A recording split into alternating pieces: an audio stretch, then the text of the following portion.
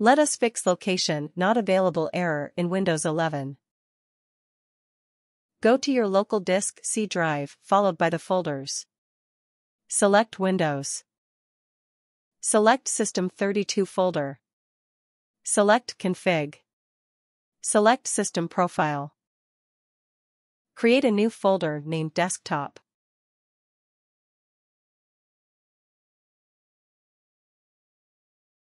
Close and restart your computer.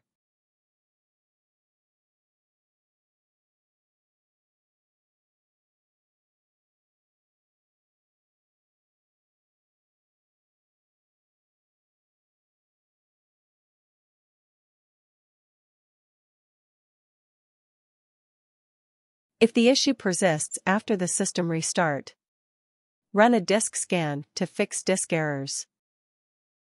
Open the C drive properties and select Tools. Click Check to start the disk check scan.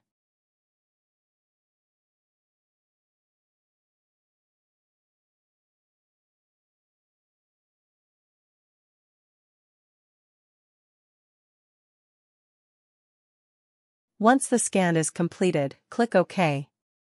The error should be fixed. Thanks for watching.